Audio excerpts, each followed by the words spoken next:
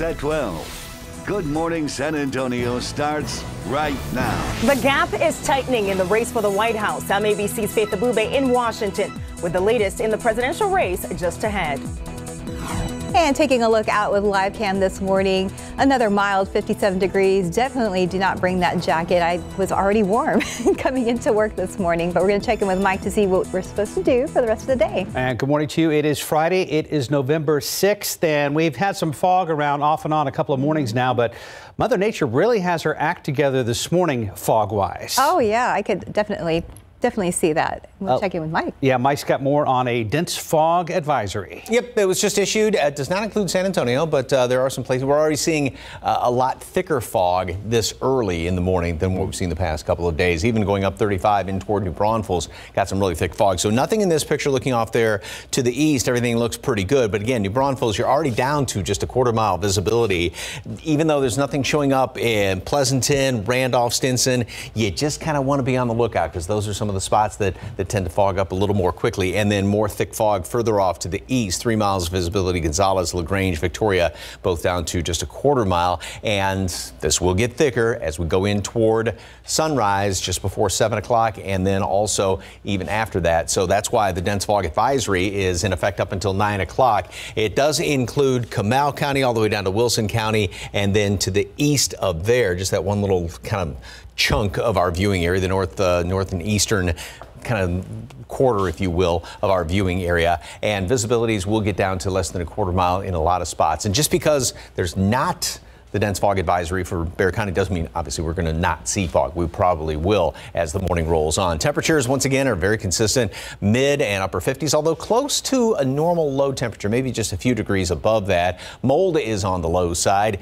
and will stay basically steady at this point, right around where you are because we got all that humidity, so we can't drop down below that. Some patchy fog around, and again, the dense fog advisory, and then a high today up to 80. So a little bit more pleasant tomorrow morning. Humidity is going to come back up here. We're still looking at a front, not a big one, but at least a front by next week. Details coming up. Time saver traffic right now on this Friday. Here's Officer Nick Solis. Good morning, sir. Good morning, Mike. Good morning, everyone. Good to be here on this wonderful Friday morning. Okay, we had one accident right now. This looks like it's going to be on the on-ramp from 410 eastbound to 281. That flyover ramp there, it looks like there's a stalled vehicle now on the right lane, blocking the right lane. Just be careful. There's a flare line going up right now. SAPD did leave the scene, and hopefully this vehicle can get out of the roadway very soon. All right, TransGuide time. Let's take a look at 37 in Jones right now on the southeast side. Looking really good, both north and south lanes flowing very smoothly. If you're going down 37, expect a smooth ride to work. Mark, Stephanie, back to you. Thank you, Nick. This morning, the gap is tightening in the race for the White House. According to the Associated Press, former Vice President Joe Biden is now leading in the state of Georgia by just over 900 votes. Meanwhile, we're hearing from the president for the first time since election night. That's right. The AP still has the electoral count sitting at 264 from the former vice president, 214 for the current president. ABC's Faith Abube is in Washington with more. After 2 days behind closed doors since election night, President Trump emerged in the White House briefing room Thursday, making unfounded claims. If you count the legal votes, I easily win.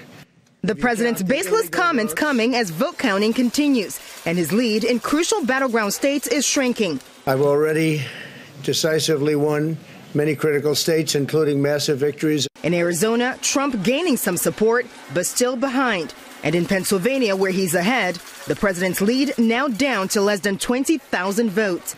If you count the illegal votes, they can try to steal the election from us. Legal experts calling the president's unfounded accusations of voter fraud dangerous. It's very worrying because there's no doubt that a lot of people who support him will think he must be telling the truth. It's really damaging to American democracy. Biden tweeting overnight that no one is going to take our democracy away from us. America has come too far, fought too many battles, and endured too much to let that happen. Some Republican lawmakers also rebuked the president's remarks on Twitter, but Trump's staunchest allies also coming to his defense on Fox News. How is it possible that someone claimed that Joe Biden would win and not one Republican member of Congress lost re-election? I ask everyone to stay calm, all the people to stay calm. The process is working. The count is being completed, and we'll know very soon. The Washington Post is saying Biden could make a major speech as early as today. They're also reporting the Secret Service plans to ramp up protection of the former vice president in anticipation of a possible win. Faith Abube, ABC News, Washington. Here in Bexar County, another slight dip in our 7-day average of COVID-19 cases. It has dropped by 1 for an average of 212. 3 new deaths were reported and 195 new cases were reported in Bexar County. And another increase in our hospital numbers. The last time we were under 200 patients in the hospital was more than 2 weeks ago on October 20th. While we do have 259 COVID-19 patients in the hospital right now, the mayor also mentioned the number includes 42 patients from El Paso, which is dealing with overwhelmed hospitals there. Of the total hospitalizations here, 111 are now in the intensive care unit. 56 are on ventilators. Right now, it's just about 4:36, 57 degrees. And still ahead on GMSA, praying for forgiveness. A preacher of a popular church fired after admitting to being unfaithful in his marriage. And next, why the Secretary of Defense say he may be out of a job soon.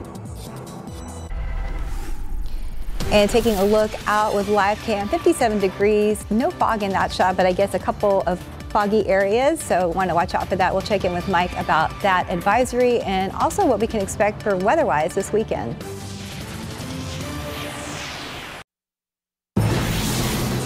Welcome back. President Trump's defense secretary may be soon out of a job, but Mark Esper said to be prepared for that. Several defense officials say Esper is attempting a graceful exit from his position if President Trump decides to fire him. He has a resignation letter prepared and could be gone within days, no matter how the election turns out. The officials say Esper's plans are no secret within the Pentagon and that he would like to stay in the job as long as he can. But his relationship with the president has apparently deteriorated to the point that he is aware that might not be possible. And more flooding damage from Eta in Guatemala this morning. A water-soaked mountainside in the central part of the country slid onto a town, burying homes and leaving at least 25 dead. 2 other slides have killed at least 12 more. Eta weakened to a tropical depression and was about to re-enter Caribbean waters, but a week of torrential rain set off the deadly landslides and flooding from Guatemala to Panama. Before the massive slide, at least 20 deaths had been attributed to the storm across the region. Twitter has permanently suspended Steve Bannon's account after he made a tweet about beheading Dr. Anthony Fauci. The former White House strategist made the inflammatory comments as it became more apparent President Trump may lose his re-election bid. Bannon made the comment in a podcast video posted on Twitter, Facebook, and YouTube. He also said FBI Director Chris Wray's head should join Fauci's on pikes outside the White House as a warning to federal bureaucrats. Twitter said it had permanently suspended the account of Bannon's War Room podcast for inciting violence. YouTube and Facebook removed the video, but only after it had been viewed almost 200,000 times. And time now is 4:41 and 57 degrees. Still ahead, a Seguin man expressing gratitude to first responders after surviving a lawnmower fire. Also next, a celebrity preacher finding himself out of a job after being fired from a popular church. Welcome back. It's 4:44. This morning, a celebrity preacher has been fired by his church after admitting to being unfaithful in his marriage. ABC's Kenneth Moten has the details in today's GMA First Look. In this morning's GMA First Look, praying for forgiveness. Who could use a little bit more wisdom? He's known as the rock star pastor Carl Lentz, making Christianity cool for millennials and celebs alike. Do you like being called the rock star preacher? No, I don't. So did I just offend you? I'm sorry. No, not offended at all. I mean, it's just an honor to have anybody even care about what we're doing. The one-time spiritual advisor to Justin Bieber, who reportedly provided guidance to the singer about his relationship with Selena Gomez in 2017. I just want to love Carl more. And even baptized him. But this morning, Lentz finding himself out of a job, fired from the wildly popular Hillsong Church for what the church described as ongoing discussions in relation to leadership issues and breaches of trust, plus a recent revelation of moral failures. So what is Lentz saying about his actions is all coming up at 7 a.m. With your GMA First Look, I'm Kenneth Moten, ABC News, New York. Back here at home, a Seguin man survives a horrendous lawnmower fire. He just moved his young family to Texas from Illinois and started a new job. Marilyn Moritz with a story of fire, gratitude, and a stranger he calls an angel in a red truck. Makes it a lot harder to Every step hurts. It's very painful, you know, I can barely walk. But it is a walk Marcus Coulter says he makes with God, one step at a time. Oh. His pain is palpable. A third of his body is badly burned, his foot, his legs, his backside. Still, he's grateful. I'm grateful because I still have my hand and I have life. October 12th was Coulter's first day on the job mowing grass in New Braunfels when he says his commercial riding mower slid into a ditch and tumbled, gasoline soaking him. I was in the high grass, crawled away from it, and then stood up, and boom, there was a gigantic explosion, and I was on fire. I noticed my pants were on fire, my boots were on fire, my shirt was on fire. Struggling to rip his flaming clothes off, I almost gave up, you know, because I was scared. He heard a voice. This guy, I don't know who he was. It was just some fella in a red truck. That guy was an angel. He was sent from above to come and help me, because if I didn't have somebody to help me get that stuff off, I would have been in big, big trouble. After 3 weeks in BAMC's burn unit, Coulter faces a tough recovery, physically and financially. But he's grateful for his wife and 4 kids and the kindness of friends and strangers, especially the man he calls the angel in a red truck. Thank you. I don't know who you are. I don't know where you are, but thank you, guy from New Braunfels. You know, thank you so much. Marilyn Moritz, KSAT 12 News. Wow. Oh my goodness. Yeah, I'm glad he's okay. And yeah, thank you to whoever stopped to help Marquise. Touching story. No doubt about that. Let's check on traffic right now. Here's Officer Nick Solis. I think he's awake, and he's got the latest. I'm awake, Mark. Thank you. Okay, good. Appreciate it. All right, things are looking good right now. A lot of green on the screen here. No accidents. So if you are headed to work this morning, expect a smooth ride. Let's go straight to TransGuide. 35 at Randolph right now, looking good there on the northeast side. 1604 at Kyle Seal, flowing smoothly east and westbound lanes. And 281 at Tacoma near the airport, looking good right now. Thank you, Nick. If you're worried about all the division in the country right now, have no fear. Mike and I wore the same necktie today earlier. I always bring a backup just in case, but we started out wearing that same tie. Really? Oh, that would have been fine. Yeah. Stephanie, that's what happens when you do a 2-for-1 sale and give gifts. Meaning I was the gift giver. Not to the same people you work with, okay? Right. That's okay. That would have looked really cute. That's girl awesome. All right, so you got a candy corn. Hear what she said? What? It would have looked cute. What, us dressed like Yes. twins? Yeah. Some folks like that twinsy look. Yeah. Look at Mike's face. No. Hi, quick. Yes. Anyway, yeah, I love that description. It looks like a giant candy corn going down on the horizon. Beautiful sunset yesterday. Sunrise today. Well, it's probably going to look a lot like it did yesterday, which in many locations was not that great, because we do have now, first of all, got clear skies as of right now, but that was the same situation at this time yesterday, and then the fog really started to kind of thicken up in places, and those low clouds also moved on in right around sunrise yesterday morning. Visibility in and around town, good. Go up to New Braunfels, and you drive up 35, and you're going to start to run in almost a wall of fog as you head up 35. Same thing going off to the east, half-mile visibility, LaGrange Quarter at Victoria. Nothing out to the west yet, but we also saw a little bit of fog developing, say, around Carrizo Springs, even Uvalde yesterday morning, once we got into right around sunrise and just after that. The dense fog advisory doesn't include Bexar County, but New Braunfels going up 35, 10, and then off to the east a little bit, and this is up until 9 o'clock this morning. Visibility, as you saw in places, is already down to less than a quarter mile, and we'll continue to see that thicken up. And even, I keep referring to yesterday, but at one point, visibility in some places was 0, and then 15 minutes later, it's back up to 4 or 5 miles. So that may happen again this morning, where it just goes back and forth for the next couple of hours. Temperatures, we're closer to normal, right around mid-50s, maybe a couple of degrees above normal as of right now. A lot of humidity relative to these temperatures, and that's why in many spots we are seeing some of that fog with these dew points up into the 50s. And dew points, we get a little bit of a break tomorrow. There's a slight little Slight little trim of the humidity tomorrow morning. Temperatures will be down a couple of degrees. Then we go back up into Sunday and Monday as well as Tuesday. However, look at how the humidity is going to be dropping off by the middle part of next week. There is a front that's going to move on through here. Now, this is not a big old, gangbusters type front, but at least it is going to trim temperatures slightly. And as you saw, it will get rid of some of that humidity. The interesting thing also, it's relatively speaking, pretty warm around most of the country. It's 49 degrees right now up there at International Falls. So forecast today, this morning, going to be dealing with some fog in places, especially east of 281, but there may still be some patches of fog in and around town. 75 degrees today at noon, and then a high temperature up to 80. Call it mostly sunny skies. Still a few of those clouds kind of hanging around here.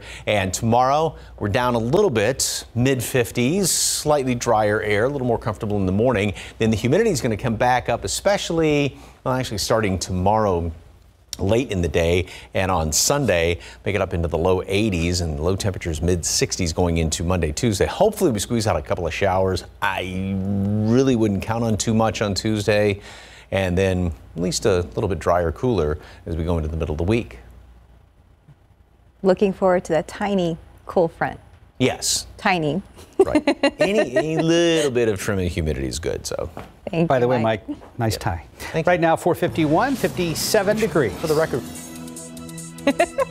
Up next, after spending weeks in theaters during the pandemic, Christopher Nolan's Tenet is finally coming to home video. Let's check out all your lottery numbers this morning. Pick 3, 895, Fireball 8, Daily 4, 6024, Fireball 9. Cash 5, 8, 11, 15, 26, 28. And your Texas 2-step 4, 6, 18, 19, bonus ball 15.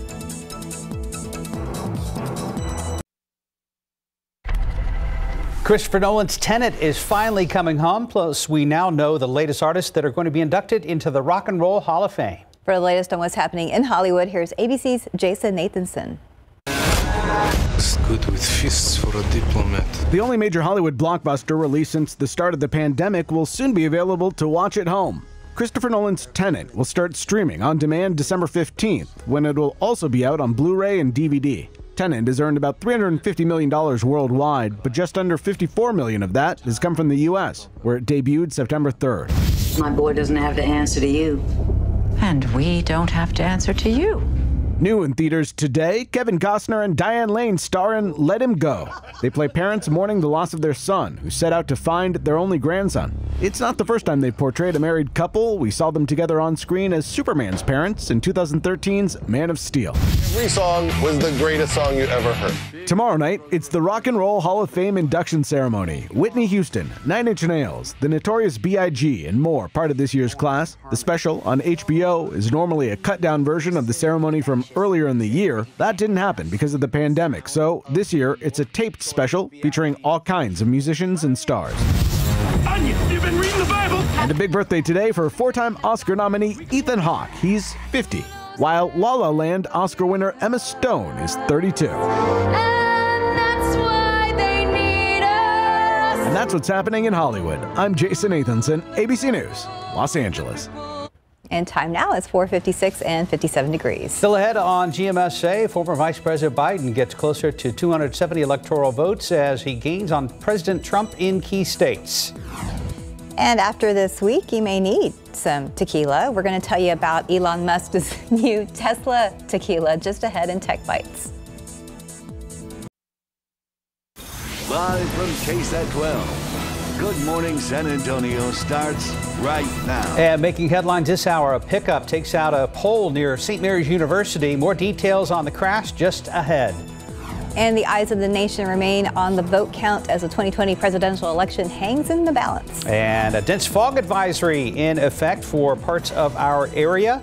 Mike will tell us whether that includes San Antonio proper. Good morning. It is Friday, November 6th. Happy Friday. We made it to Friday. We made it to the end of this week. And yes. We are definitely celebrating the fact that it is Friday. Let's get the latest on that fog situation with Mike. Well, it depends on definitely where you are, because if you look outside right now, and by the way, just to the Just to the left of that, the R right there, that big bright spot. I don't know if you can see it in this picture. I'm going to show you that in a second. That is the planet Venus, brightest object in the night sky besides the moon. Anyway, right now we are at 56 degrees, very warm, a lot of humidity. You see the dew point's at 54, which, yes, it's below 60, but relative to the temperature, that means the humidity is very high, 93% as a matter of fact. Now, we are going to make it up to 80 once again today, kind of a broken record. We were actually at 81 yesterday, but we've been right up there, a few degrees above normal each and every day this week. The aquifer, no change from yesterday's reading. Of course, stage 1 watering restrictions are in place for SAWS customers, and mold is on the low side. As far as that dense fog advisory,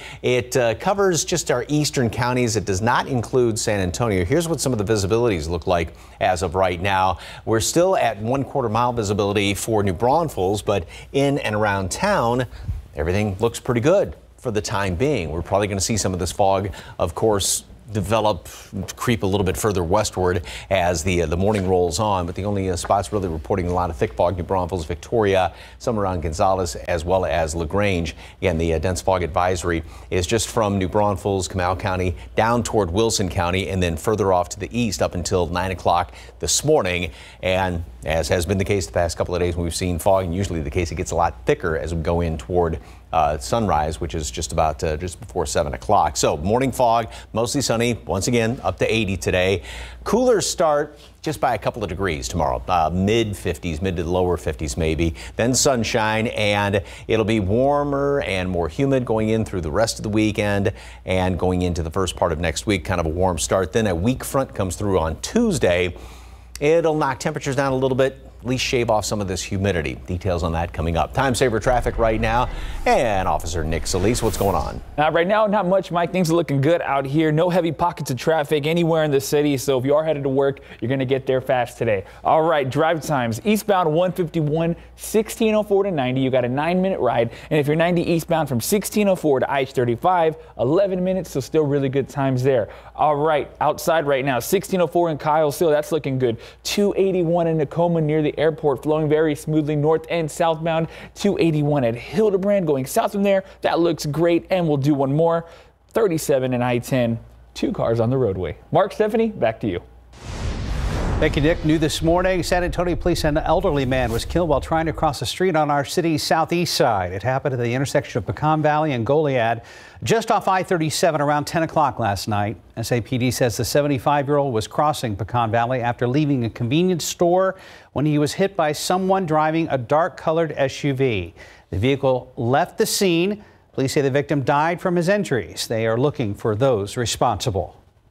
San Antonio police are trying to figure out what caused a large pickup to plow into a utility pole on the city's west side overnight. Now, it happened around 11 p.m. near the intersection of Culebra Road and Vanley Drive. That was close to St. Mary's University. Police say the impact of the truck hitting the pole caused it to break off its base. Police say the driver's head hit the windshield, causing serious damage, but police say that driver still managed to run away from the scene. No other injuries were reported. 5:03 right now. The world continues to watch and wait while a handful of battleground states furiously count ballots for the 2020 election. According to the Associated Press, former Vice President Joe Biden is now leading in Georgia this morning by just over 900 votes. And here's the latest on the nation as a whole. The electoral count still sitting at 264 for the former vice president and 214 for the president. CNN's Camila Bernal is in Wilmington, Delaware with the latest. As election day stretches into election week, the closer the races, the longer it takes. Election workers count ballots around the clock. The fight for the White House centered in battleground states. It's very close in Pennsylvania. The margins between votes cast for President Donald Trump and his challenger Joe Biden razor thin. But as states log more absentee and mail-in ballots, President Trump is seeing the path to his re-election narrow. We were winning in all the key locations by a lot, actually. And then our numbers started miraculously getting whittled away in secret. The president and his team mounting legal challenges in several states demanding recounts and making claims of voter fraud without offering evidence. If you count the legal votes, I easily win. Biden, leading in the popular vote, is projecting confidence in the consequential Electoral College count. We have no doubt that when the count is finished, Senator Harris and I will be declared the winners. But while the race is too close to call, Biden asking supporters to stay calm and trust the system. Democracy is sometimes messy. It sometimes requires a little patience as well. But that patience has been rewarded now for more than 240 years with a system of governance that's been the envy of the world. In Wilmington, Delaware, I'm Camila Bernal. Let's take a look at how the election is impacting the balance of power in the U.S. House of Representatives. Right now, the AP calling 208 seats for Democrats, 193 for Republicans, 218 are needed for a majority. And here's how the balance of power looks in the U.S. Senate right now. The goal is to get to 51. Right now, according to the AP, Republicans still have 48 and Democrats have 46. Some high school students here locally are speaking out about the outcome of the race. Gilbert Vasquez, a government teacher at Burbank High School, is utilizing this election to teach students in real time. Now, he tells us that students have learned about battleground states, what each candidate stands for, and they were required to watch the presidential debates as part of his class assignments. Students described how they felt as they are waiting for the final presidential election outcome. I feel very anxious and scared. Me and my friends we're so scared, honestly, like really close to the point like we don't know what's going to happen. And some students that KSAT crews talked to yesterday say they hope the next president will focus on immigration and jobs. Right now it's 5:06, 56 degrees. And still ahead, Elon Musk has branched out from rockets and cars into booze with a new brand of tequila. Weird bottle. Plus, we'll look at new research shows the best bedtime routine techniques for getting kids to sleep. And taking a look out with live cam, 56 degrees here locally. We have some dense fog in our area, some things to watch out for. So we'll go ahead and check with Mike after the break. 10 minutes past the hour on your Friday morning. For many families, bedtime is a challenge. Studies show a nightly routine is one way to help kids catch some Z's. And this morning, we'll take a look at what some experts say parents need to do each night to help their kids get to sleep. A good night's rest is important for a child's health and well-being, but how can you help your little one develop good sleep habits? Research has shown bedtime routines are vital for getting adequate sleep, yet only about 65% of families in the United States report engaging in a routine 5 or more times a week. In a new article, scientists reviewed literature on nightly habits that suggest certain activities may help children with sleep. These include providing a healthy snack, hygiene practices such as bathing and brushing teeth, reading, singing, and physical contact such as cuddling. The American Academy of Pediatrics recommends that infants under age 1 get 12 to 16 hours of sleep each in 24 hours. For children 1 to 2, it's 11 to 14 hours. 3 to 5-year-olds should get between 10 and 13 hours, and kids ages 6 to 12 should get between 9 and 12 hours. And studies show that kids who do not get enough sleep may be more likely to develop high blood pressure, obesity, and even depression. Some other common sense tips to help your kids fall asleep: limit caffeine, stop use of electronics at least 1 hour before bedtime, and dim the lights to help them wind down. Check, check, check. Check, check, check. We used to play music for my kiddo, too, every night, like real light classical music. Right. So when the music was on, he knew it was time to That was his routine. Settle in, yeah. That works, too. Yeah, time now is 5:12 and 56 degrees. Still ahead, a popular messaging service now creating messages that self-destruct. And we're going to tell you about Elon Musk's latest venture into the world of tequila. Real progress? When you're affected by schizophrenia, you see it differently. It's in the small, everyday moments, and in the places you'd never expect. A little sign of hope, the feeling of freedom. And once these little moments start adding up, that's when it feels like so much more. It feels like real progress. Caplyta effectively treats adults with schizophrenia, and it's just one pill once a day with no titration. Caplyta can cause serious side effects. Elderly dementia patients have increased risk of death or stroke. Call your doctor about fever, stiff muscles, or confusion, which can mean a life-threatening reaction, or uncontrollable muscle movements, which may be permanent. Dizziness upon standing, falls, and impaired judgment may occur. Most common side effects include sleepiness and dry mouth. High cholesterol and weight gain may occur, as can high blood sugar, which may be fatal. In clinical trials, weight, cholesterol, and blood sugar changes were similar to placebo. So if you're affected by schizophrenia, ask your doctor about Caplyta from Intracellular Therapies. 5:15 WhatsApp rolling out self-destructing messages. ABC's Moto Kassar Abdi has details in today's Tech Bites. In today's Tech Bites, making messages disappear. WhatsApp is launching a new optional feature that can zap messages after 7 days. The company says either person in the chat can turn the feature on or off. In group chats, administrators will have control. The luxury automaker Bentley says that as part of its new eco-friendly strategy, it plans to be carbon neutral by the year 2030. The changeover will begin with all 2026 models featuring electric and plug-in hybrid drivetrains. Then by 2030, the entire lineup could be fully electric. Finally, Elon Musk is adding a new product to his brand Tesla Tequila. According to its website, Tesla Tequila is an exclusive small batch premium that's been aged for 15 months. It's available online beginning today for $250 a bottle. Top shelf. Those are your Tech Bites. Have a great day. That was my question. How much for Tesla? I was wondering too. Well, it is a pretty bottle, I guess, if you think you're buying a decoration. Right. If you don't want to drink it, you just want to look at it, right? Just admire it. Nah, not worth it. Let's check out traffic. Here's 5:16. What's going on, Nick? Not much right now, Mark. Things are looking good out in the city. If you're headed to work, you got time for a pit stop, put some gas, because things are looking good. A lot of green on the screen here. Let's go straight to the Trans Guide. 1604 at Kyle Seal, looking really good right now. Hardly any cars on the roadway there. 281 at Tacoma near the airport, the same. Look at that traffic. No traffic at all. 281 at Hildebrand, that looks good. So 281 southbound looks great right now. And 37 at I-10, that's looking swell as well. And we'll do one more here. Let's go. 37 in Jones, southeast side, flowing smooth.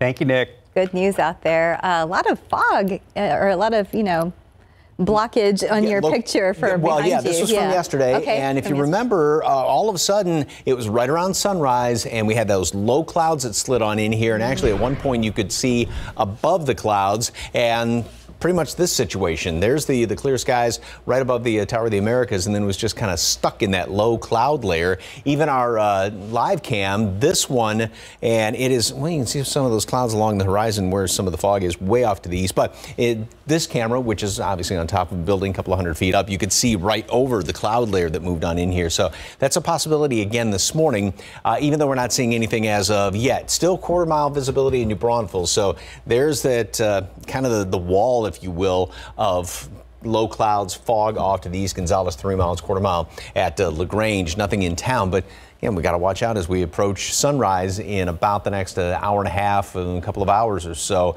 when we'll start to see some of this fog get a little bit thicker. Dense fog advisory. It's from New Braunfels down into Floresville, Wilson County, and then off to the east, right along I-10 up until 9 o'clock this morning. So it will be sticking around even a couple of hours after sunrise. Yesterday, we did hit 81 degrees, some mid-80s down to the west and to the southwest. New Braunfels actually hit 83, and then today, basically the same situation. Normal high temperature is right around 76, so we are going to be slightly above normal again. Enough humidity to kind of notice it out there, not like it's oppressively humid, anything like that, but again, you'll just sort of feel it a little bit. Computer model over the next couple of days. We'll have some morning clouds tomorrow. As a matter of fact, we'll see just a slightly lower temperatures tomorrow morning, but then all that's going to kind of come back in here. We'll get our morning clouds, afternoon sunshine, and that'll be the situation into Monday. Then Tuesday in the morning, this computer model, again, it tends to broad brush things a little bit, but a couple of showers are going to be possible. Now, obviously, this hasn't confined well off to the east, but, there's a chance for one or two of them out there, and the odds are not that great, unfortunately. It's just kind of a mention of it, and then we'll get a front moving on through. That's going to push that on out of here. So at least that front's going to try and stir things up a little bit. The nice thing, though, once that front comes on through here, we will start to see some lower humidity by the middle part of next week. Again, not that it's going to be oppressively humid, but it'll be somewhat more fallish by the middle of next week. 75 degrees today at noon, mostly sunny skies, and like I said, up to 80 again today, right there, a few degrees, 4 or 5 degrees above normal.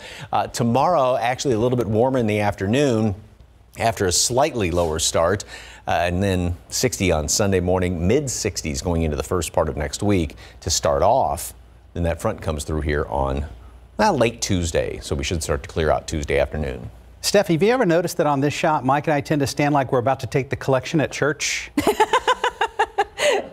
Well, I'm just saying. A good reminder about No Shave November, and that you are, well, not collecting money, but raising funds. Raising money, yes. Funds. Very good cause, raising awareness for cancers in men, and also St. Jude Children's Research Hospital. Yeah, we're going to have more on that coming up right here on GMSA. Right now it's 5:20, 56 degrees. And still ahead in our morning spotlight, Star Wars trying once again with a brand new holiday special, but this time Lego's going to help out.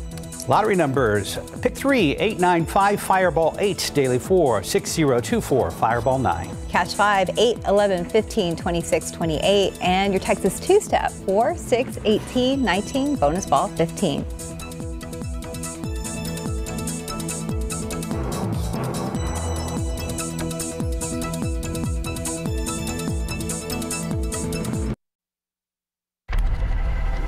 And now, a look at the top stories making headlines in the world of entertainment. CNN's Douglas Hyde has the Hollywood Minute.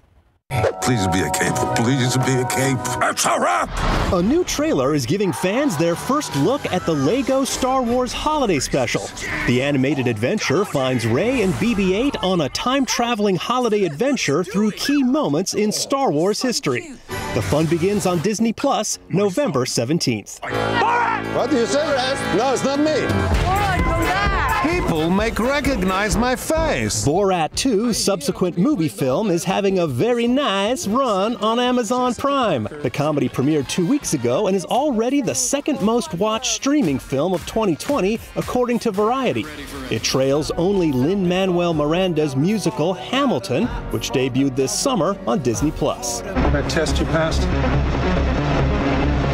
Not everybody does. Welcome to the afterlife. Director Christopher Nolan had hoped most audiences would see his latest film, Tenet, on the big screen. But with the pandemic keeping many away from theaters, it now looks like a lot of them will be enjoying it from the comfort of their own couch. The sci-fi epic is set to debut on 4K, Blu-ray, DVD, and digital rental services beginning December 15th. In Hollywood, I'm Douglas Hyde. Good luck hearing some of that dialogue over the music. Promise you. I was just going to mention, Mark already said, so you don't have to see it at home. No, well, I may give it another shot, see if I understand it. Yeah, just I need to slow things down and try to absorb it better. All right, well. Because I have no clue what happened in Tenet. I'll give it a try, maybe. Yeah. 526, 56 degrees. And still ahead on GMSA, why the head of Fed is saying a stimulus package would greatly benefit the COVID-19 ravaged economy. We'll tell you about the latest recall about a brand of toddler boots that could pose a choking hazard. And a closer look at how certain food products you use every day could be hurting the environment.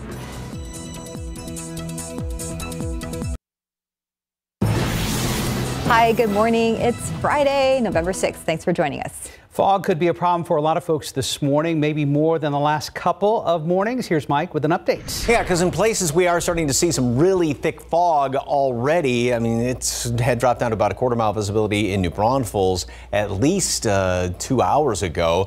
This view, though, from 410 I-10, everything looks pretty good. Lights are shining nicely there in town. And right, just before that graphic popped up, that little dot there in the sky, that is the planet Venus. 56 degrees, so close to, a little bit above normal, but then you look at the dew point is at 54. So relatively speaking, there's a lot of high humidity out there, and that combined with some other factors is why we are seeing some fog. So still at a quarter-mile visibility in Braunfels. Now it's starting to drop down a little bit there in Pleasanton. In and around town, it is pretty good as far as visibility goes, but it gets thicker off to the east, and it's to the east where the dense fog advisory is up until 9 o'clock. So this goes from New Braunfels down toward Floresville and then the counties off to the east, again, just until 9 o'clock. And like the past couple of days, within the next, say, hour and a half, right around sunrise, it's going to start to really thicken up and even spread some more. So just because, again, here in Bexar County, because it's not a dense fog advisory, doesn't mean you won't see any. There is the possibility there. Mold is on the low side, and throughout the rest of today, 75 degrees at noon, about the same temperature profile as yesterday and the day before that. 80 for a high temperature, a lot more sunshine around here. The weekend, it's going to start off a little more pleasant tomorrow morning. Then the humidity is going to start to come back in here. That's preceding a front next week. What will it do for the weather? Details coming up in just a couple of minutes. Time saver traffic right now. Here's Officer Nick Solis. What's going on, sir? Thanks, Mike. Right now, dealing with one accident. This is going to be there at West Military and 151 at the intersection of West Military and 151. So not on the highway, right there at the intersection.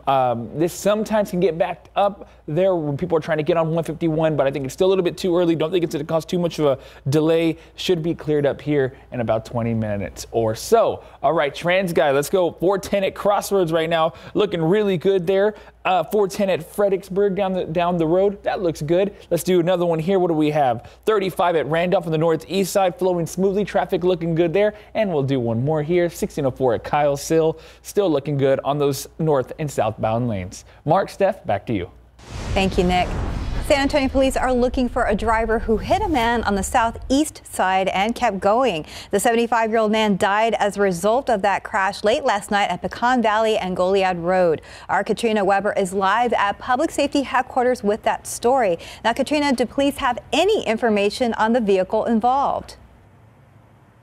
It seems the only thing they know at this point is that it was a dark-colored SUV, one that may have damage now as a result of that crash.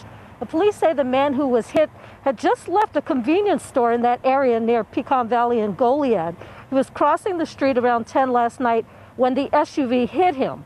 The 75-year-old man died as a result. The SUV kept going, but police hope to put an end to that run and catch the driver. And when that person is caught, he or she will face some serious charges. I just checked in with the medical examiner's office, and at this time they are not releasing the name of the man who was killed. Reporting live at Public Safety Headquarters, Katrina Weber, KSAT 12 News. Thank you, Katrina. As Americans wait to see who will win the White House, the U.S. economy is still struggling because of the COVID-19 pandemic. This as the U.S. is dealing with massive unemployment and no guarantee a stimulus package will come anytime soon. CNN's John Lawrence reports. The U.S. economy is showing some signs of recovering from a rough second quarter. The housing sector has fully recovered from the downturn, supported in part by low mortgage interest rates. Business investment has also picked up. But Jerome Powell, the head of the Federal Reserve, says COVID-19 is still crushing the economy. Overall economic activity remains well below its level before the pandemic, and the path ahead remains highly uncertain. Roughly 751,000 Americans claimed first-time jobless benefits last week, according to the Labor Department. Every state's got the same problem. Every state has massive unemployment claims that it's paid much more than they expected. Powell says a stimulus package would benefit the country, especially those who have lost their jobs due to COVID-19. I think we'll have a stronger recovery if we can just get at least some more fiscal support when it's appropriate, when it's appropriate and the size Congress thinks it's appropriate. I do think that will likely. But Americans are going to have to wait. Stimulus talks between House Speaker Nancy Pelosi and Treasury Secretary Steven Mnuchin are at a stalemate. But Senate Majority Leader Mitch McConnell says a stimulus bill might be considered before 2021. I'm John Lawrence reporting. Researchers claim the models used to predict climate change may not be accurate. An international team of scientists conducted a study published in Science magazine. They found that past climate information was not included in current studies. The team says that information should be used to ensure accurate predictions. As one researcher pointed out, they believe a model that can accurately simulate past climates will do a better job of getting future scenarios right. The world's most popular puzzle is celebrating its 40th birthday on Saturday. That's the Rubik's Cube. Invented by a Hungarian professor named Erno Rubik in 1980, it was originally designed as a teaching aid for his architecture students. Now, the puzzle cube, named after its creator, has sold more than 450 million units worldwide. It is estimated that 1 in 7 people around the world have played with a Rubik's Cube. That's more than 1 billion people. To celebrate the 40th anniversary, tomorrow, Red Bull is sponsoring a Rubik's Cube World Cup, which will be held virtually because of the pandemic. The lockdown has made the puzzle even more popular with the social media hashtag #CubeAtHome. The Rubik's brand CEO says Instagram and YouTube logged 50 million different digital posts in September 2020 alone.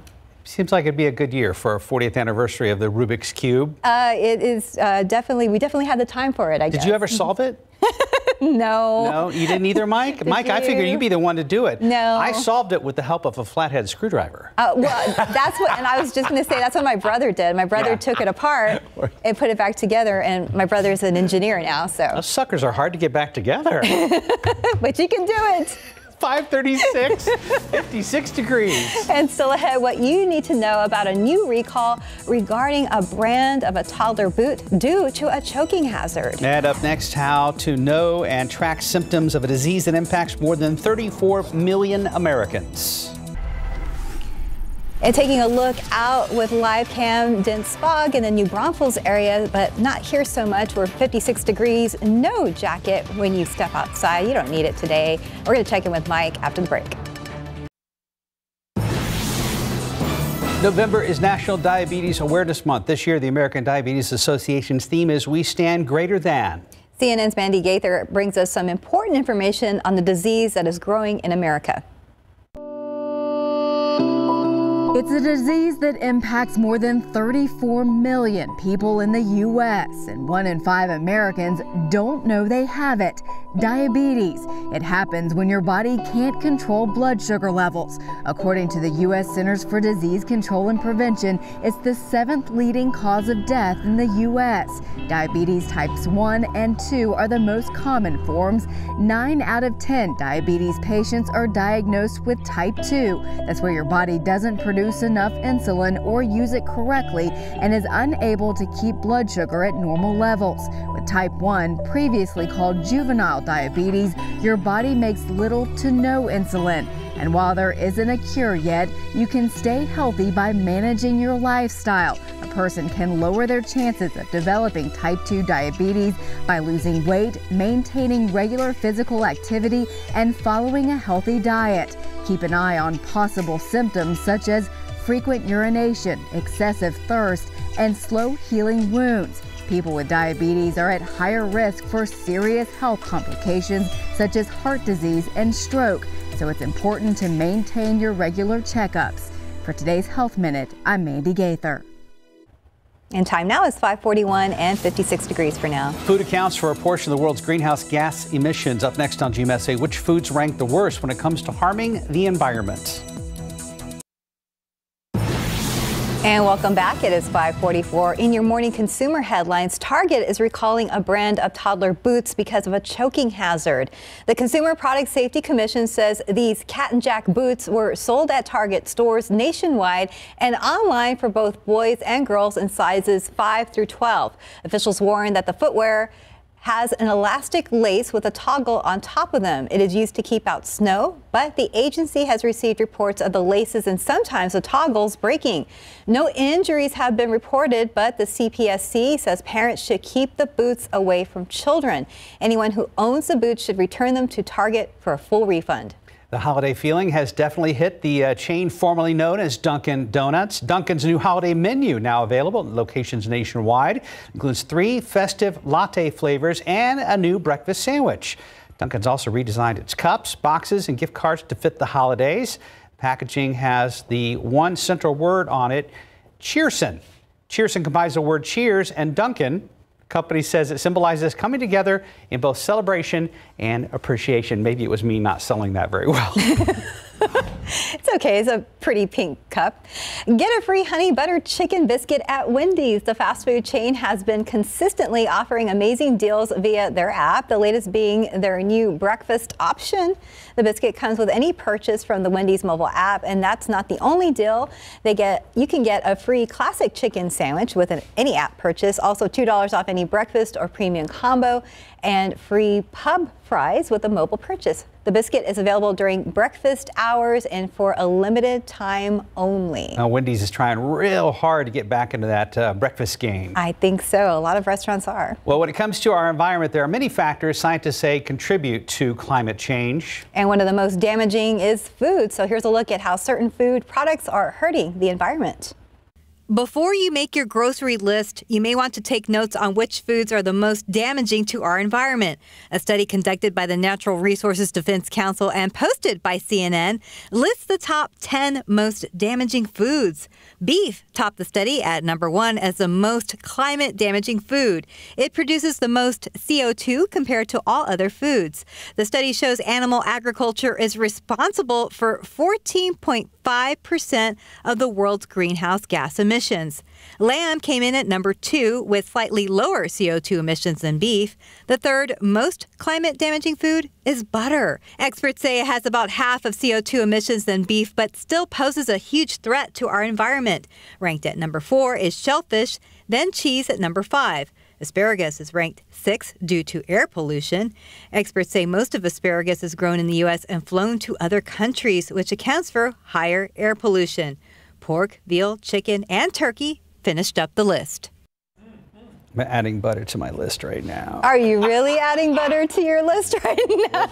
I still think that I contend the world is a better place with butter. And a burger. And a burger? Yeah, anyway. We don't agree with it completely. Anyway, moving on, 547, 56 degrees. Nick is here to save us. Mike, we need you to walk away from the wall.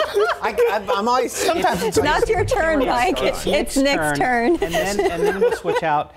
Nick, do what you need to do. I didn't know what to say. All right, here we go. We got 2 accidents right now, one at 151 and West Military, and then one at 410 and West Military. So this one just came out. It's a major accident, Southwest Loop 410 at West Military Drive on the main lanes there of 410, and then still dealing with this accident on West Military Drive and State Highway 151 there. They're at that intersection at the access road. But let's go to TransGuide here and show you this accident on 410 and 151 there. Looks like it's on those main lanes. They got SAPD on scene as well as other units there. Don't know how long this is going to be, but definitely blocking one lane. Expect a delay if you are going southbound on 410 from 151.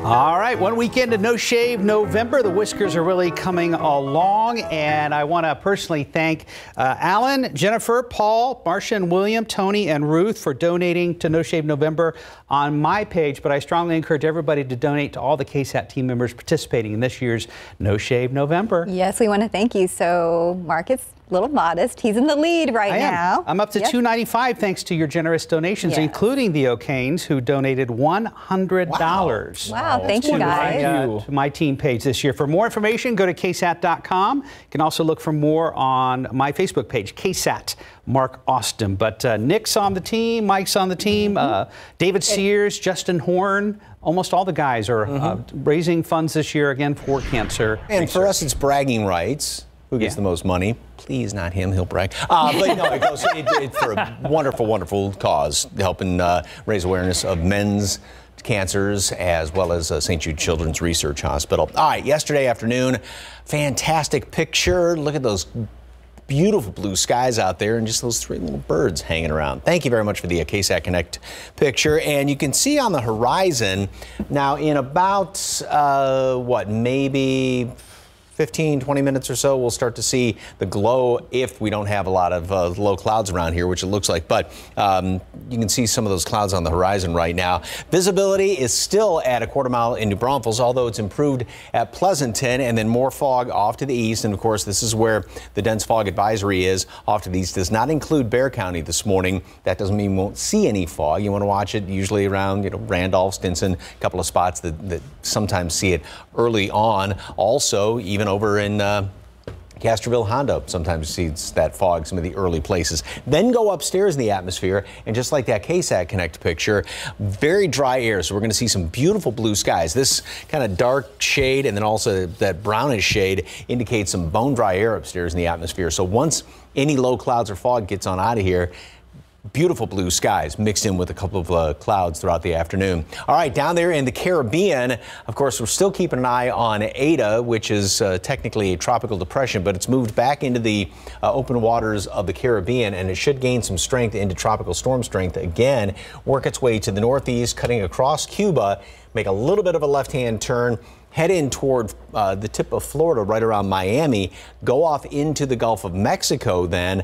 However, this is by the middle part of next week, we have a front that's moving on through here Tuesday, late Tuesday afternoon. That's going to set up sort of a wall or a barricade, if you will. And so that's going to take this storm and then push it off to the northeast. So this thing's all over the place, though, but it will be working. But notice how also, though, it is not forecast to regain hurricane strength, but it will still stay at tropical storm strength. And obviously, it's going to be a pretty good rain producer for the tip of Florida. For us, 75 degrees, mostly sunny skies today. And then high temperature up to 80 with mostly sunny skies. Still a couple of clouds out there. Beautiful blue skies mixed in as well with that dry air upstairs. Speaking of dry air, we get a little bit of a break in the humidity tomorrow. So we'll drop down to 54 degrees, back up to 82. And we stay in the low 80s through the weekend. More humidity, though, Sunday, Monday, Tuesday. Then that next week front moves on through. And it will be more comfortable, but more fallish by Veterans Day on Wednesday. Very good. I can handle the 80s, though, for the meantime. Yeah, but you'll notice the 80s. Yeah. No jacket this weekend.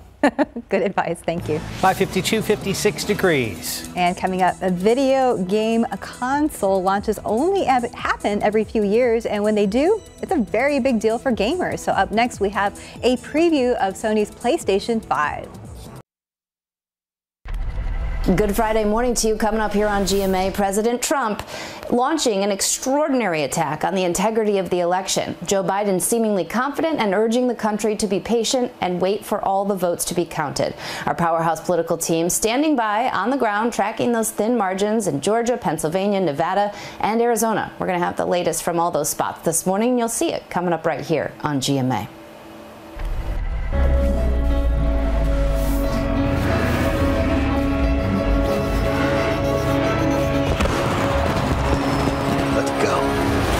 Nearly 7 years since the launch of its predecessor, Sony's PlayStation 5 has arrived.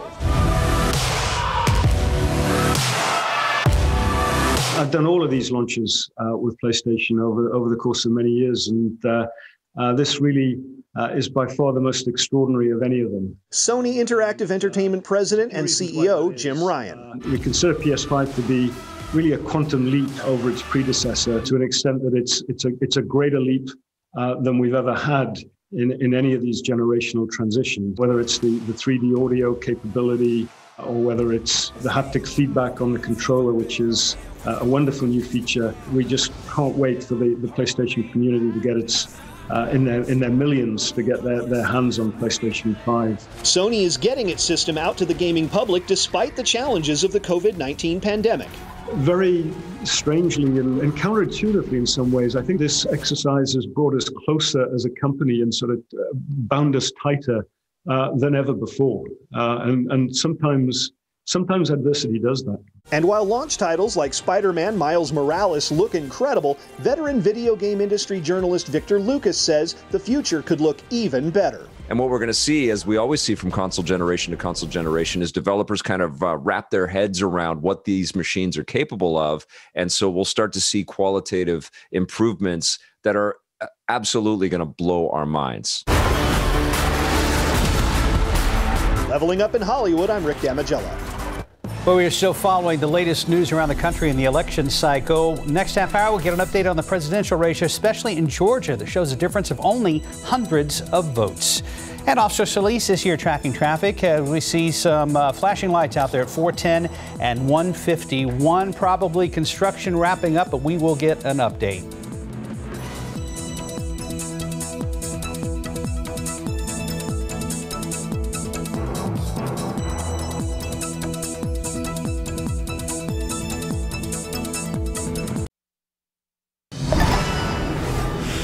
And a good morning to you. It is Friday. It is November 6th. We will get to traffic and weather in just a moment. But first, we are following new developments overnight in Georgia. The Associated Press is reporting that former Vice President Joe Biden is now ahead in the state by 917 votes. Right now, the AP reports the former vice president has 264 electoral votes, while the president has 214. Let's go ahead and go to CNN's Karen KSAT.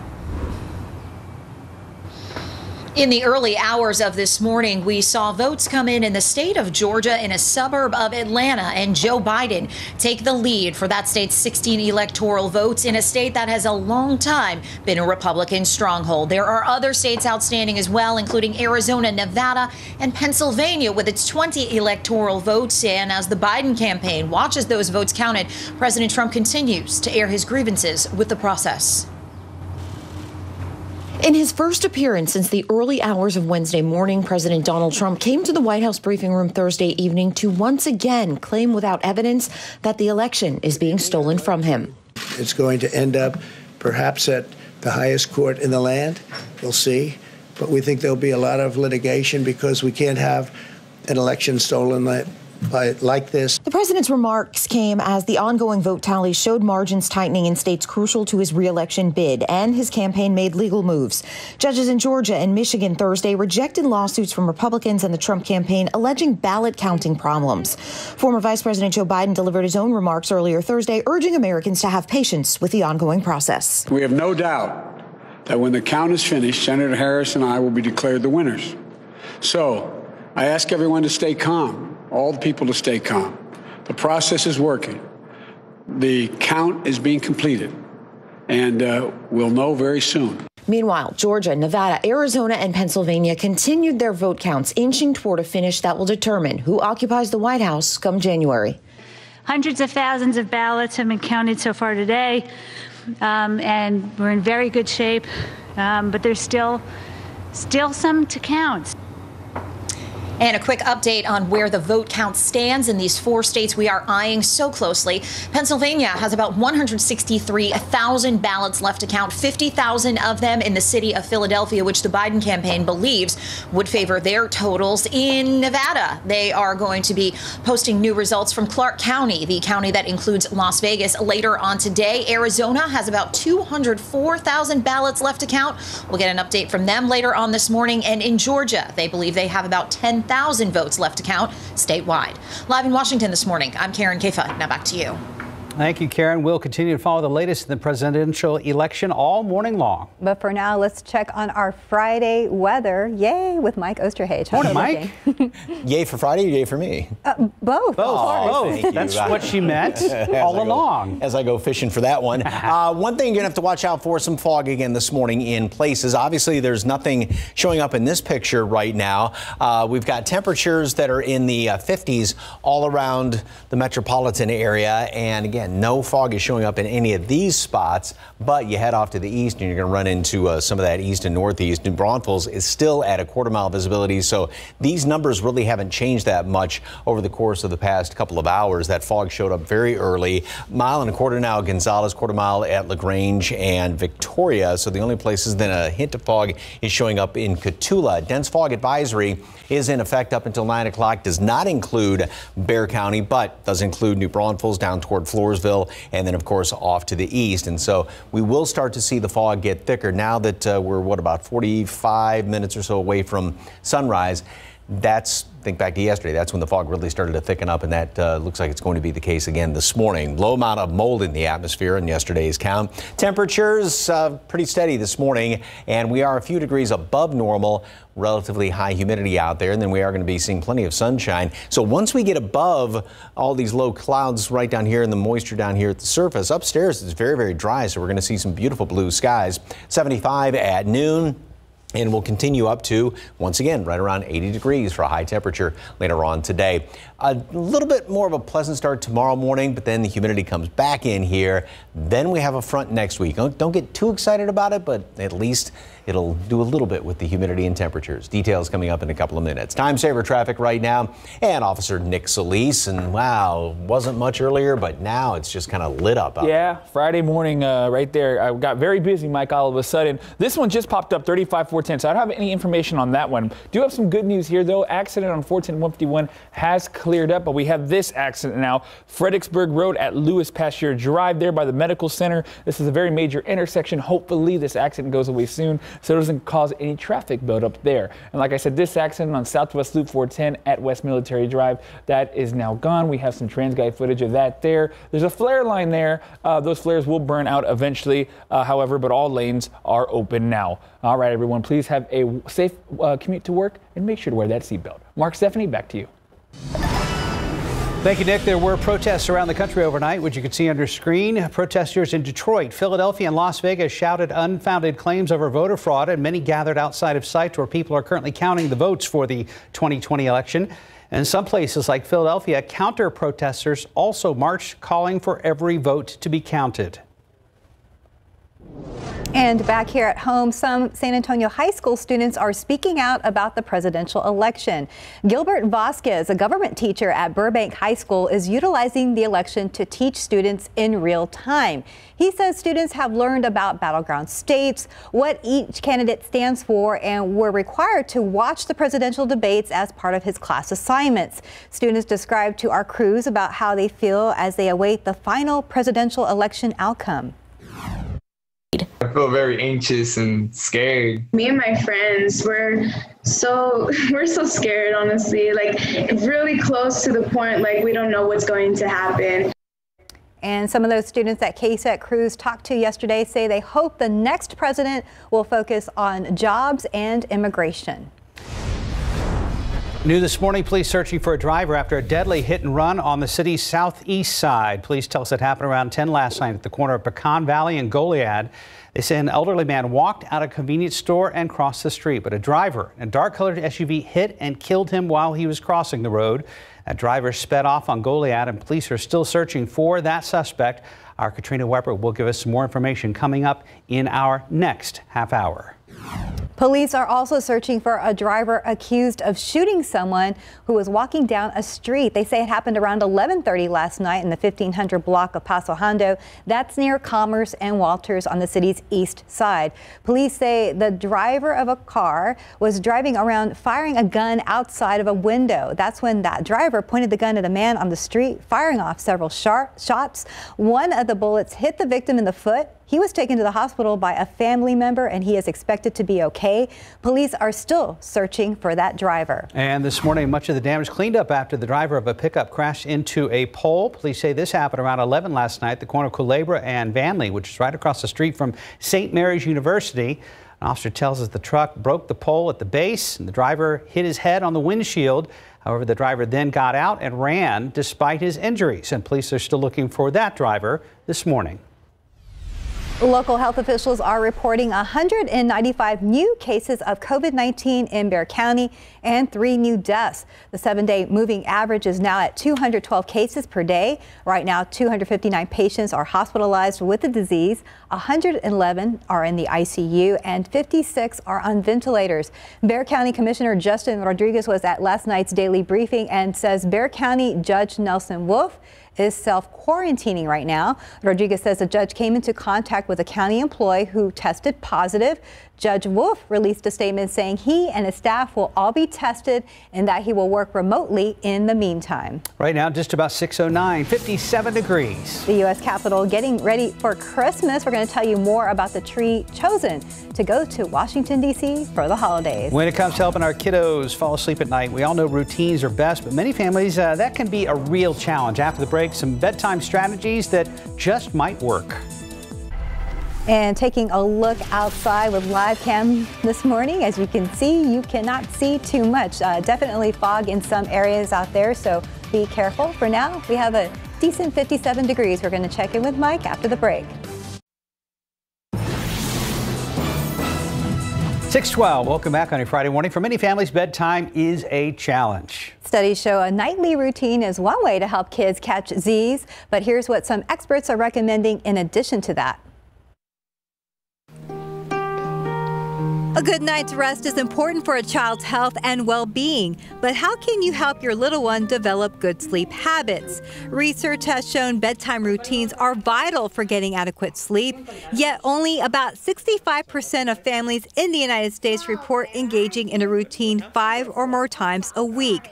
In a new article, scientists reviewed literature on nightly habits that suggest certain activities may help children with sleep. These include providing a healthy snack, hygiene practices such as bathing and brushing teeth, reading, singing, and physical contact such as cuddling. The American Academy of Pediatrics recommends that infants under age 1 get 12 to 16 hours of sleep each in 24 hours. For children 1 to 2, it's 11 to 14 hours. 3 to 5-year-olds should get between 10 and 13 hours, and kids ages 6 to 12 should get between 9 and 12 hours. And studies show that kids who do not get enough sleep may be more likely to develop high blood pressure, obesity, and even depression. Some other tips to help your kids fall asleep: limit caffeine, like the cups of coffee you feed them every night. Stop the use of electronics at least an hour before bedtime. And this is actually a good one: dim the lights to help them wind down. Well, yes, check, check, and check. I know one time there was a soda can on the counter, and then it was almost bedtime, and Rooney was like walking over there. I'm like, don't you even think about it. Don't you even think about it. Yeah. You've also had to tell her no to espresso shots, right? Well, she hasn't discovered those. We're not going to introduce her into that. Okay, maybe next year. 6:14, 57 degrees. Let's go ahead and check in with Officer Nick Solis. Thanks, Steph. Not next year. Thanks, Steph. Right now, have a lot of accidents out there. Primarily looking at one right now. It's going to be Lewis Pasteur at Fredericksburg Road there near the medical center. This is a big intersection there, already causing some traffic buildup. And around 6 o'clock, 6:30, this intersection likes to stall up there. So hopefully this accident gets cleared soon, so that it doesn't cause too much traffic in that medical center area. All right, drive times. I-10 westbound from the northwest side of 35 to 1604, you got a 12-minute ride. And if you're I-10 eastbound from the northwest side of 1604 to 35, 13 minutes, so looking good there. TransGuide, let's take a look outside right now. 410 and 151 where we had that accident earlier. Flare line's still there, but going out, just one little flare there. It's free flowing there southbound Southwest Loop 410. That's looking good, so still looking good there and around the city. Hey, Mark. Yes, sir. Just tell Rooney it's like a little tea party because they're little tiny cups, and you can have a little tea party and say Uncle Mark wants to. I know what Rooney's getting for Christmas: a little espresso machine. It's just a tea party. Stephanie and Luis are never going to sleep again. No, we will hide that gift for years and years and years. That's all I have to say. Nope. Anyway, you don't need anything really to warm you up this morning because it's not that cold out there. You don't need a jacket. Kind of a dampish cool, though, because the humidity, relatively speaking, is so high. So we're at in the 50s right now. Your temperature is pretty much going to stay steady for the next couple of hours. Watch out for some patchy fog.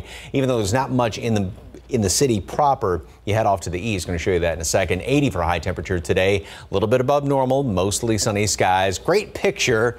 Look at this guy. The possum. Looking for a little snack there. Do you know they do not. They're actually good to have. Folks that are the experts say they're good to have in your yard. They eat ticks. They cannot get rabies. Oh, well, there you go. Because their body temperature. There's a face a mother can love. Anyway, I'm just saying, he wasn't the cutest little fella, but I'm sure it's been said about me. Anyway, beautiful view. We're not seeing any of the clouds forming up yet like we had yesterday, but we still have to be on the lookout for some more of this fog. Notice how the visibility is now dropped down to 4 miles at Randolph, quarter mile at New Braunfels. That's still kind of stayed the same, but again, we're starting to see it now creep in a little bit further west in toward Randolph. Watch it around Stinson, watch it on the northeast side up there around 35, 410 as well.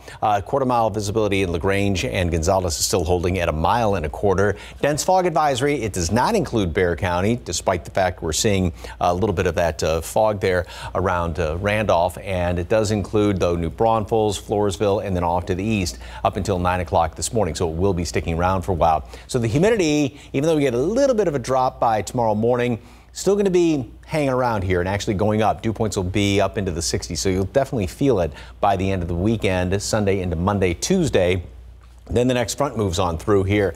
It's not going to be just a huge blast or anything like that. It's nothing like the last front that came on through, but it is obviously going to knock the humidity, knock some of the dew point temperatures down by the middle part of next week. Nothing is showing up on the satellite picture right now. We'll have some of our morning low clouds. And by the way, I was just looking at one of the TransGuide cameras over there, 35 at Randolph Boulevard, and it's looking a little fuzzy with maybe hints of fog. Around the country, once again, there's not much going on, although there is this trough developing out there off the Pacific Northwest, and that's what's going to eventually give us little chance of rain by next week and then also bring that front through. There's not much as far as any cold temperatures around the country right now. There's that low off the Pacific Northwest. So this whole trough is going to be digging out here to the west, and out ahead of it, that pulls in the warm air, a little bit more of the humidity for the weekend. Then as this scoots on by, there's that front that comes in here, and that'll be during the day on Tuesday, probably later in the day on Tuesday. That will pull down some drier air. But notice still, it's not like we get these upper level wind lines just coming straight down out of Canada. So it's not like a huge blast of cold air. But we'll take what we can get as far as getting rid of some of the humidity. 75 degrees, mostly sunny skies at noon, and a high temperature today up to 80. Couple of clouds around, but then other than some of those few clouds, beautiful blue skies. Temperatures are slightly above normal, and it'll be a little bit more pleasant tomorrow morning than 82 in the afternoon. Humidity really comes back in here Sunday, Monday, Tuesday. A shower is possible with the passage of that front, not very likely. It's in slightly more comfortable air by Wednesday. My apologies to all the possum lovers out there. Just saying.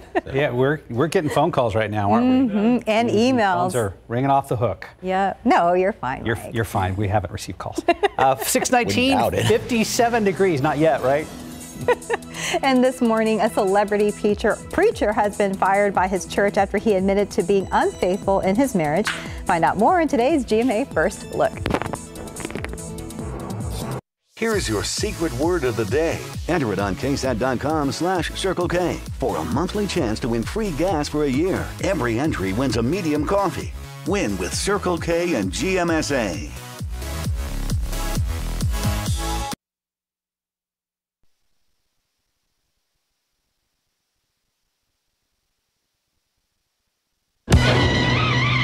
Age before beauty? Why not both? Visibly diminish wrinkled skin in just 2 days. New Crate Corrector Lotion, only from Gold Bond. Championing your skin.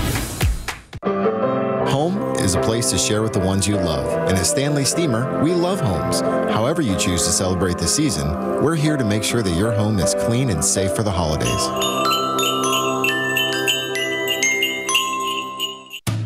An official message from Medicare.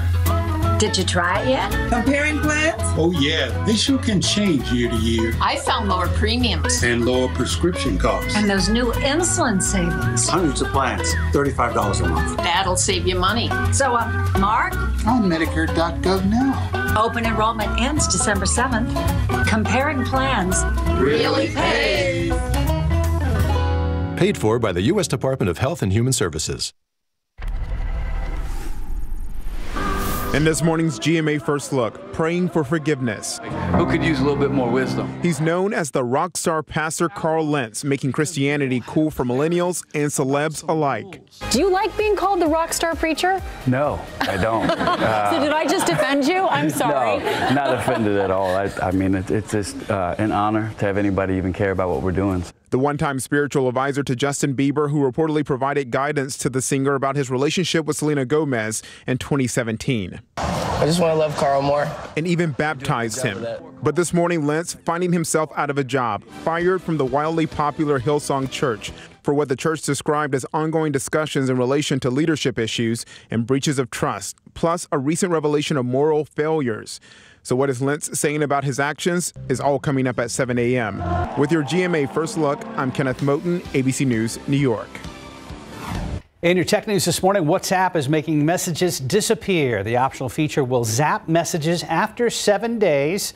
The company says either person in the chat can turn the feature on or off. In group chats, the admins will have control.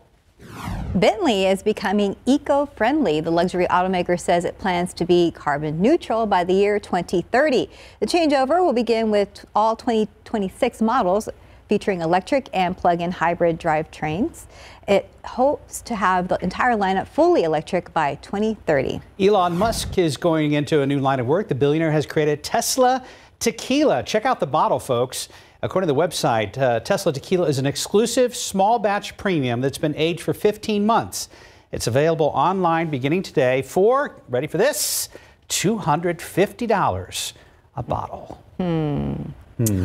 Meanwhile, the countdown to Christmas is on, and the U.S. Capitol now has its tree. The tree harvested in Colorado is a 55-foot tall, 25-foot wide Engelmann spruce. Once the tree reaches Washington, the U.S. Capitol grounds and Arboretum team will decorate it with thousands of handcrafted ornaments from Colorado.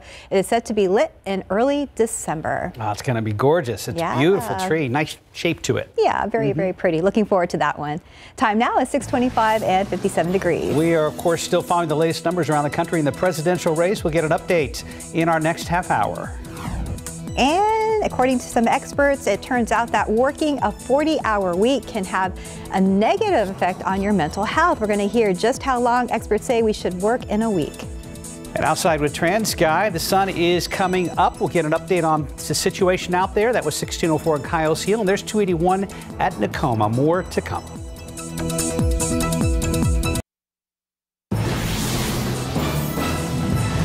Police say a man on his way home from a store never made it, all because of a driver who hit him and kept going.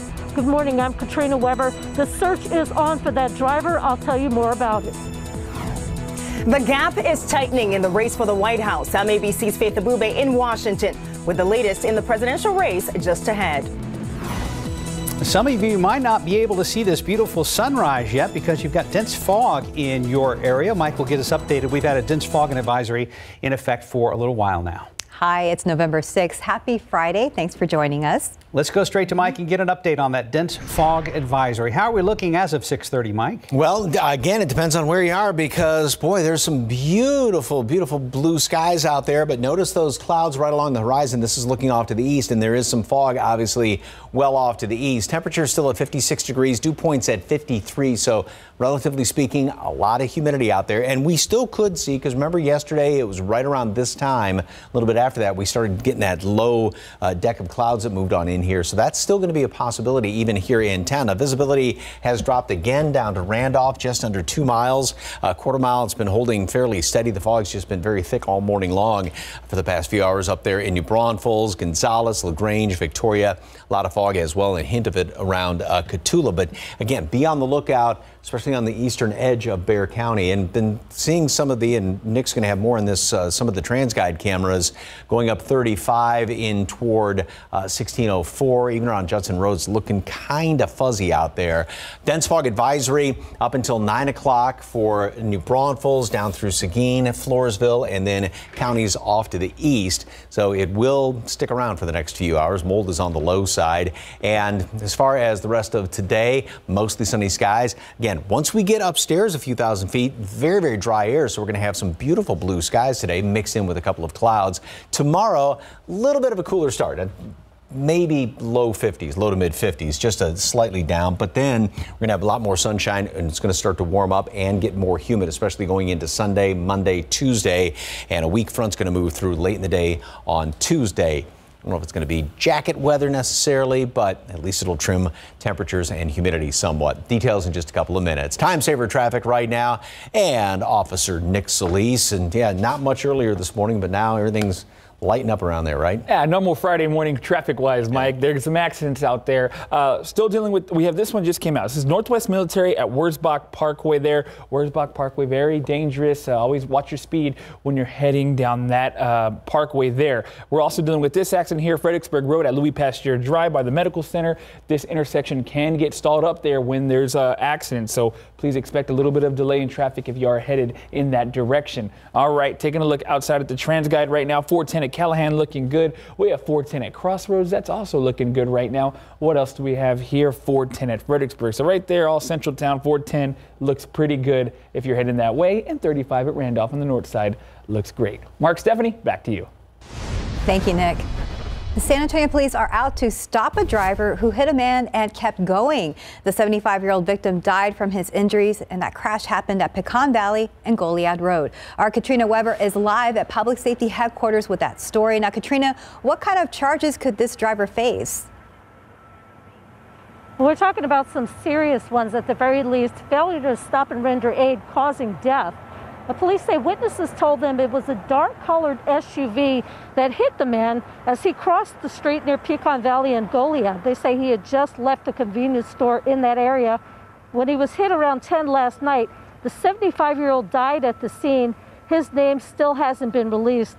Police say the last time anyone saw the SUV, it was headed north on Goliad Road. They are trying to find that SUV and the driver right now. And again, that is a darkened color SUV that probably has front end damage. Anyone with information is asked to call the San Antonio Police Department. Reporting live at Public Safety Headquarters, Katrina Weber, KSAT 12 News.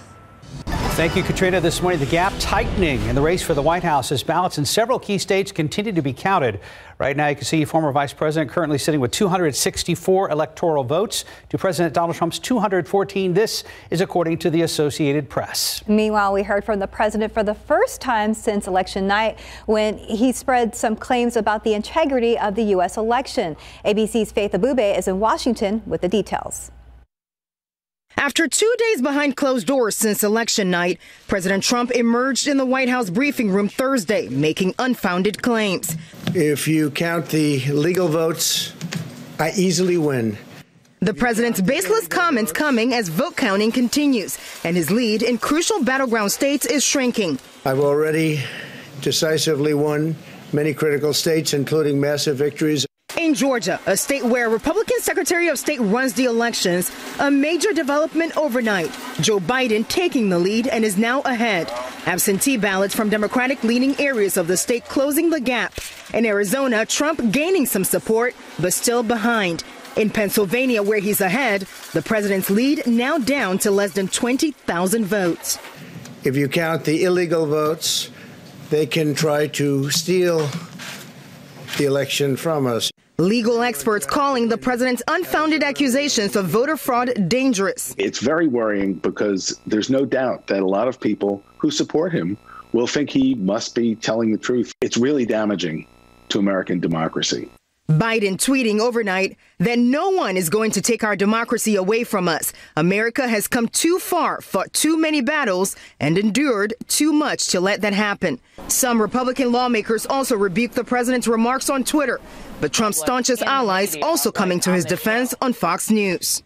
How is it possible that someone claimed that Joe Biden would win and not one Republican member of Congress lost re-election? I ask everyone to stay calm, all the people to stay calm. The process is working. The count is being completed, and we'll know very soon. The Washington Post is saying Biden could make a major speech as early as today. They're also reporting the Secret Service plans to ramp up protection of the former vice president in anticipation of a possible win. Faith Abube, ABC News, Washington. Right now, we want to take a closer look at just how close the race is in the state of Georgia. The AP is reporting former Vice President Joe Biden now ahead of President Donald Trump. At last check, the difference is only at 917 votes. We will be monitoring this race all morning as the latest updates are available. Meanwhile, voters who sent in their ballot by mail also have until 5 p.m. Eastern time today to fix any issues with submissions in Georgia. They will be able to correct issues such as matching signatures by the end of the day, which could impact the outcome because of how close the difference is. But we want to be clear, the race is still too close to call this morning. 917 vote separation there in Georgia. So let's look at some other states still undecided as of this morning. Right now, Nevada, the former vice president leading the president by 11,438 votes. However, election officials in Nevada have not definitively said when they expect to finish counting ballots there. In Pennsylvania, the difference between the two candidates is a little more than 18,000 votes.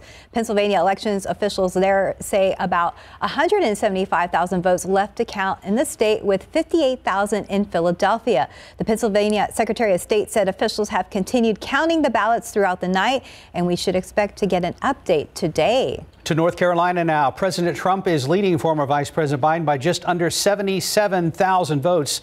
WSOC TV in Charlotte reports the state will not likely know the final results of the election until sometime next week. And remember, we still have our election website up and running on KSAT.com, where you can track the latest information on the 2020 election. We will be posting updates on the presidential election, as well as recaps on the biggest storylines and races here in Texas and San Antonio. So just go to our main page of our website to learn more. In other headlines this morning, researchers claim the models used to predict climate change may be inaccurate. An international team of scientists conducted a study published in Science magazine. They found that past climate information was not included in current studies. The team says that information should be used to ensure accurate predictions.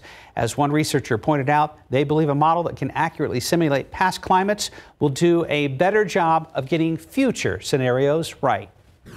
Key West, Florida is no longer allowing large cruise ships to dock at the island. This week, Key West voted for new restrictions on cruise ships, which bans vessels with more than 1,300 passengers from docking in Key West. There are also limitations on the number of passengers who can disembark from ships each day, and they will favor cruise lines with strong health and environmental records. The Miami Herald reports that the COVID-19 outbreak was a driving concern for those changes.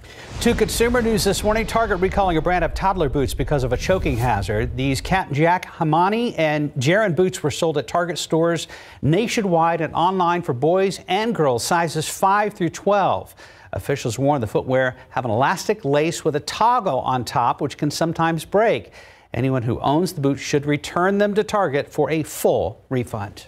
And time now is 6:39 and 56 degrees for now. A lot of things can affect our mental health, and working long weeks is certainly one of them. After the break, why experts say women shouldn't work more than 34 hours a week.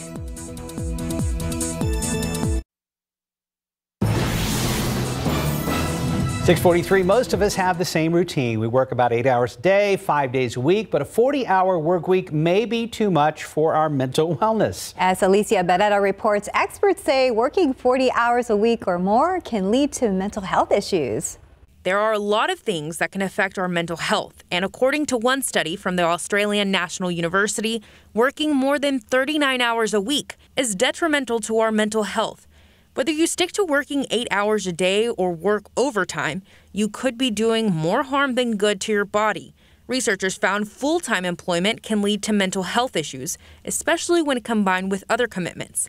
Experts say working damages a person's mental and physical health because it leaves less time to eat well and look after ourselves. Researchers found the average healthy work limit for women is only 34 hours a week. The limit for men is 47 hours. Experts say women are given extra demands at work, and it's unhealthy for them to work long hours. So, ladies, remember to take time for yourself the next time you find yourself staying late at the office. Alicia Barrera, KSAT 12 News. Pro football coverage powered by Davis Law Firm.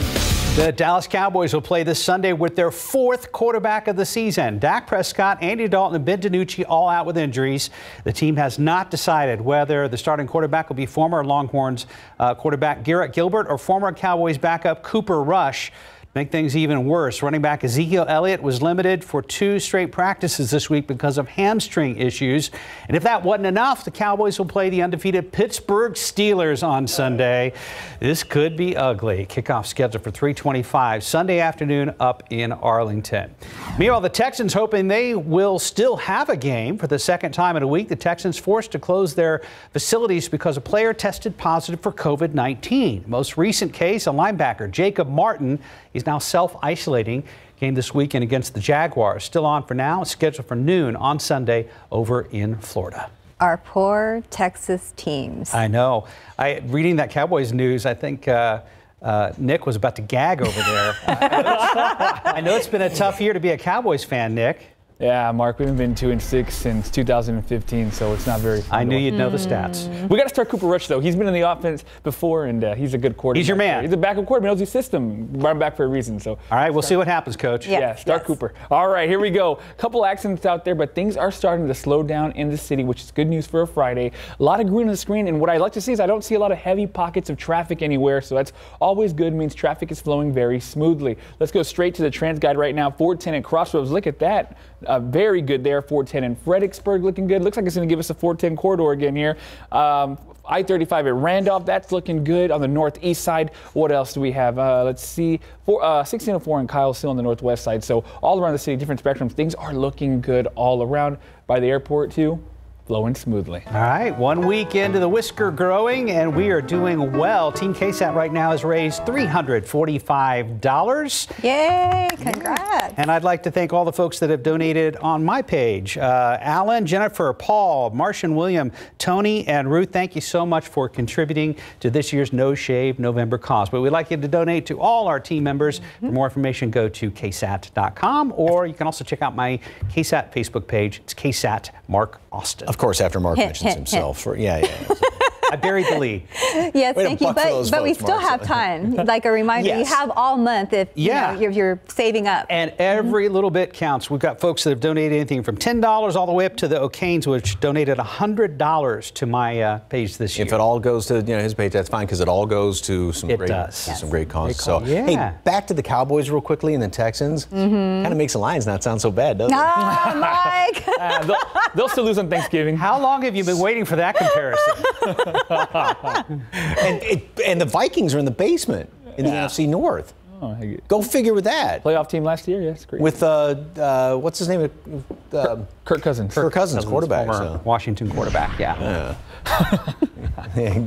Anyway, beautiful view. That was yesterday. Fantastic with some of those clouds out there and that great looking sunrise.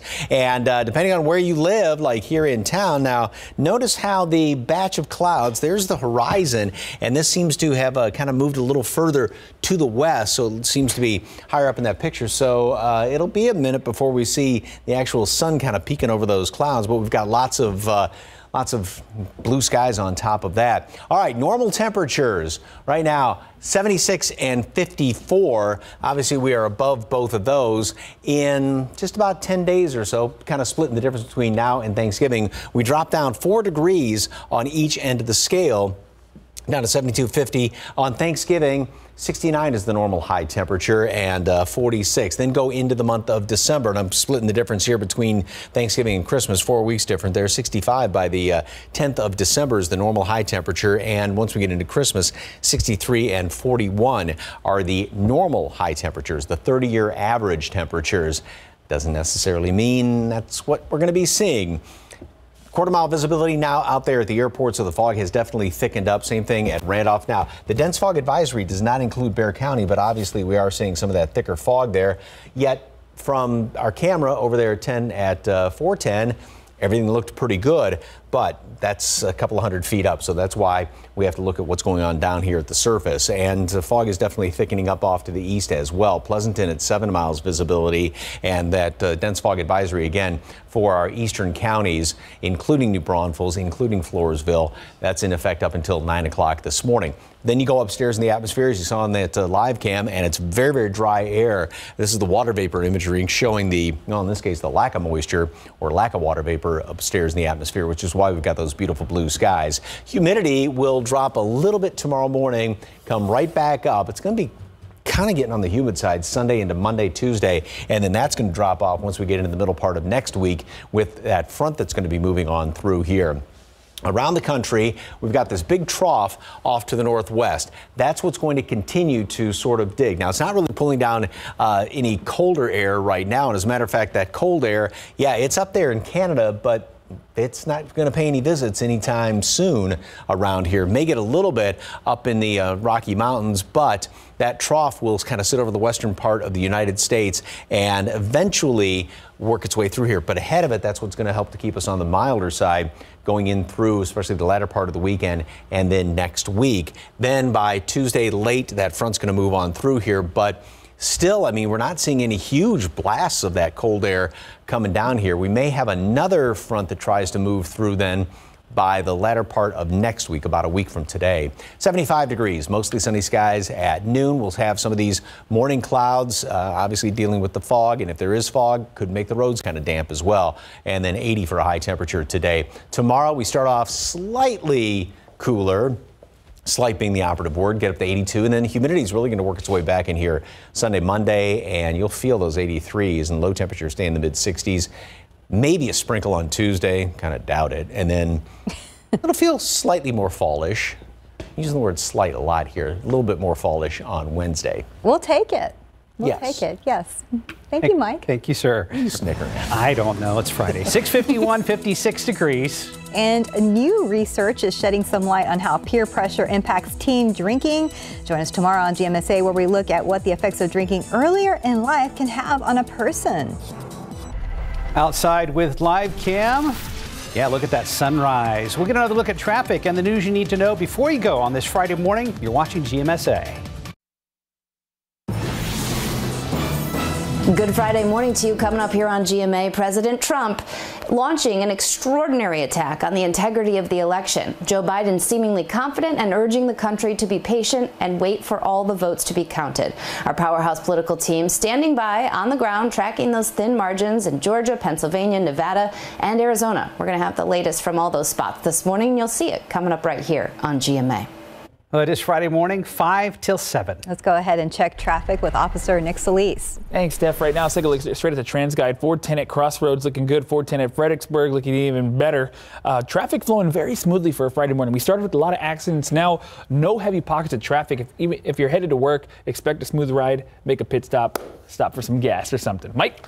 Looks very good in a lot of those pictures, and in this one as well. But notice how the cloud cover is starting to work its way from east to west. We're looking off to the east right now. Visibility is down to a quarter mile out there at the airport, a third of a mile Randolph, half at Stinson, and roads may be a little bit on the damp side, so do watch it with some of this fog. And there's more fog off to the east. Dense fog advisory is in effect. Does not include Bexar County, though, but until 9 o'clock. And we've got temperatures that are in the 50s. We'll make it up to 80 later on today with plenty of sunshine.